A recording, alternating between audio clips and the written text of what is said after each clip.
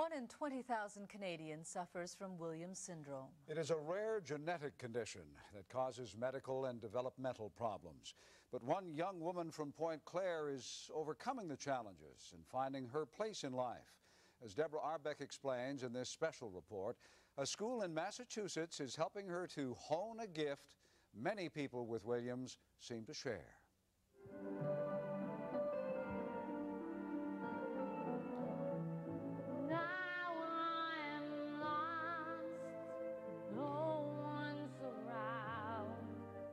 Lisa Walsh yearns to fit in.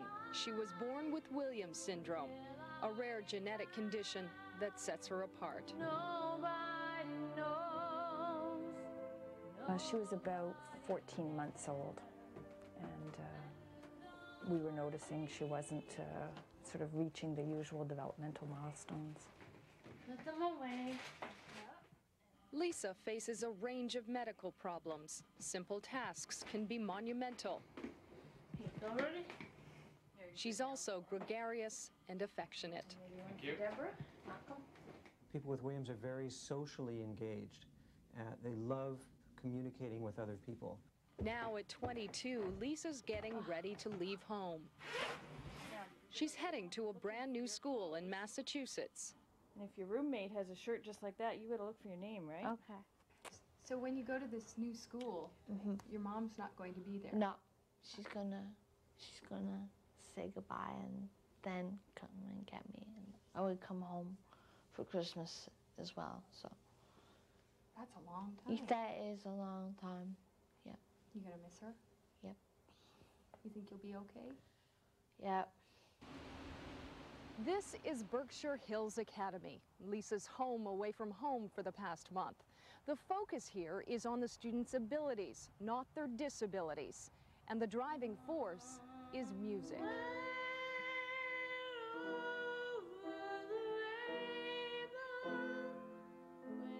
Lisa is a born performer. Singing to an audience is second nature. She's believed to have perfect pitch, but can't be tested because she can't read music.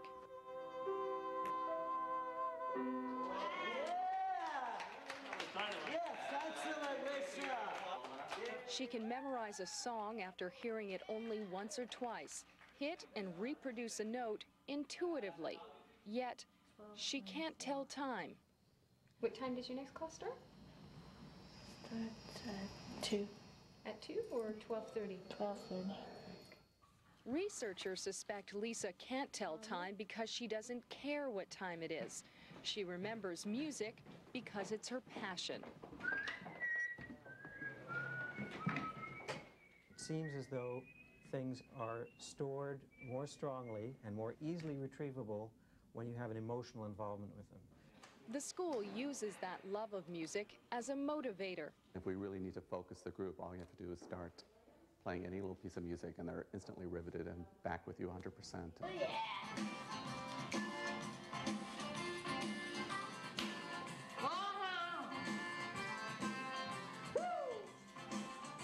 One thing that's interesting about singing in this kind of music is that sometimes they sing in English and sometimes they sing in French. Wow.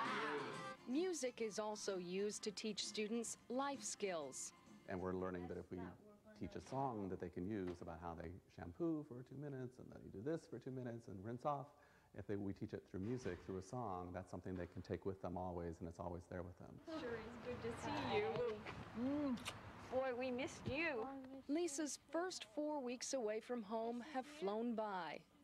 It's been really hard.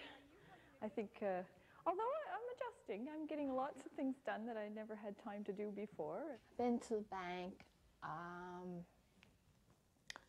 I've been so many places, to a church and stuff like that.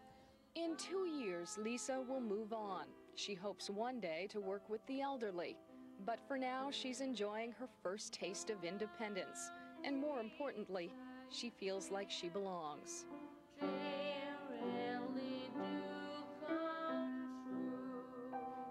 Deborah Arbeck, Pulse News, South Hadley, Massachusetts.